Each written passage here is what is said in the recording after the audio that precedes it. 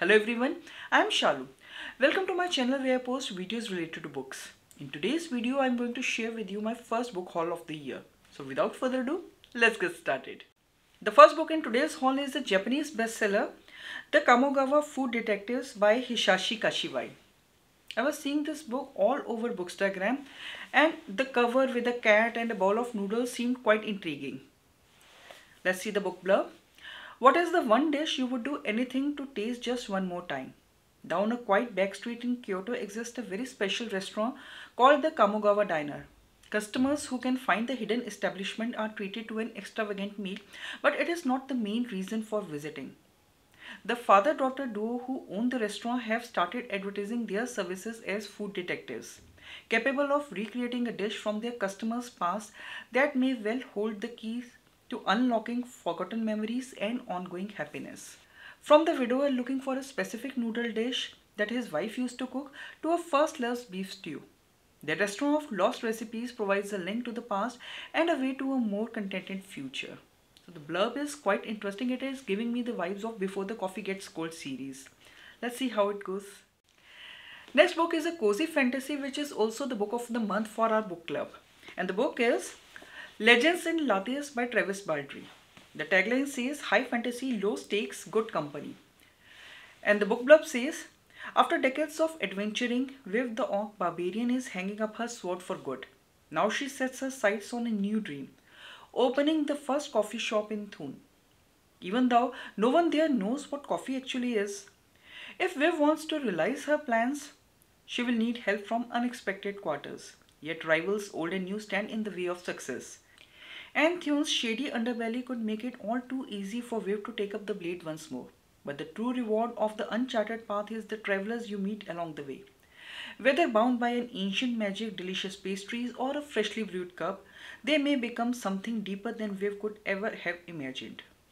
I have already read this book and it is such a warm, fuzzy read. If you are looking for something delightful and cozy to read, then this is the book for you. And next up again there is a book which I have seen all over Bookstagram, and the book is Bunny by Mona Awad.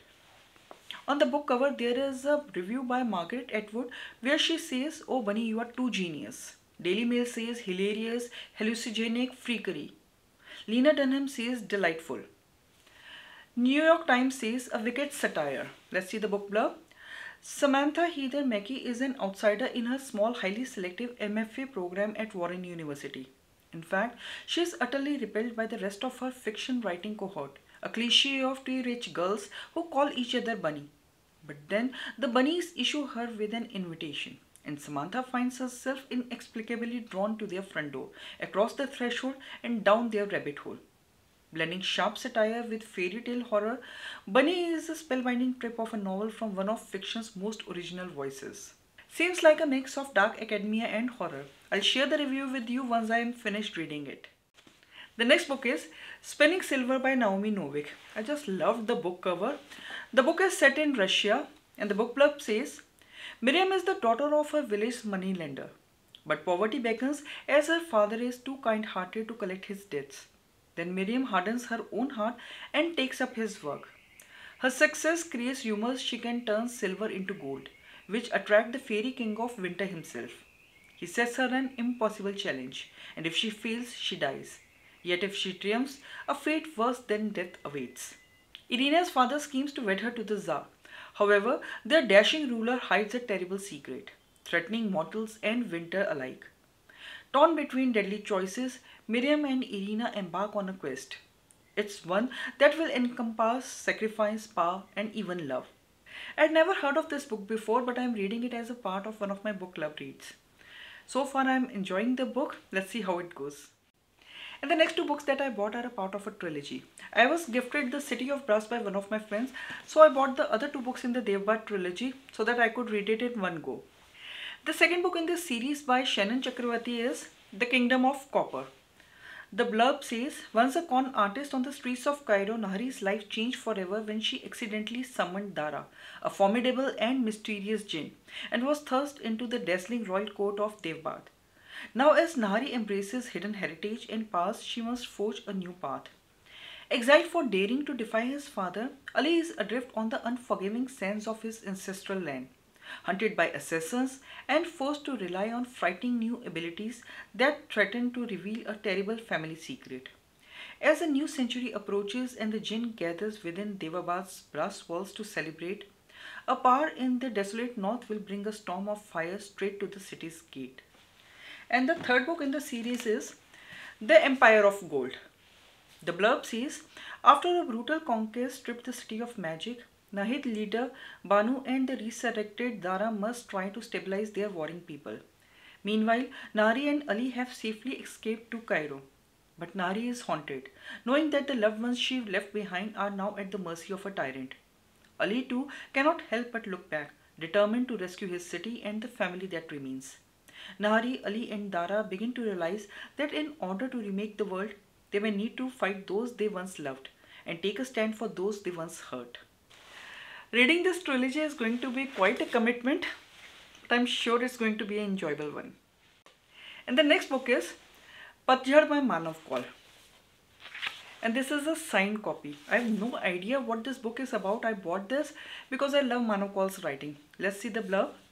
मैं बस ये कहना चाह रहा था कि अगर मैं किताब नहीं पढ़ता, अगर मैं इन दोनों जगहों पर नहीं जाता, तो शायद मैं पिछली बार की तरह यूं ही पूरे म्यूजियम से टहलते हुए बाहर निकल जाता।